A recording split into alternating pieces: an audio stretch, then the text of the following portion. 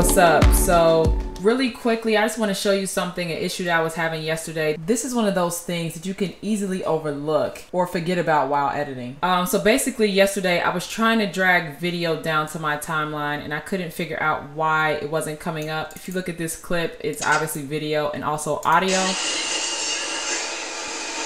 It's a train going by, shout out to New York.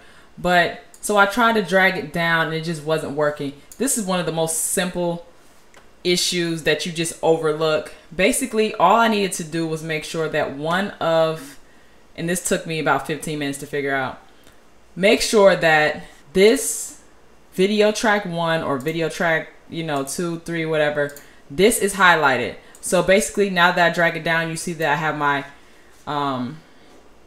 have my video and audio. But before, when nothing was selected, it would literally not let me put anything on the video track. So it's just as simple as that. Just making sure that one of the video tracks is selected, and then you can easily pull it down to any track that you like.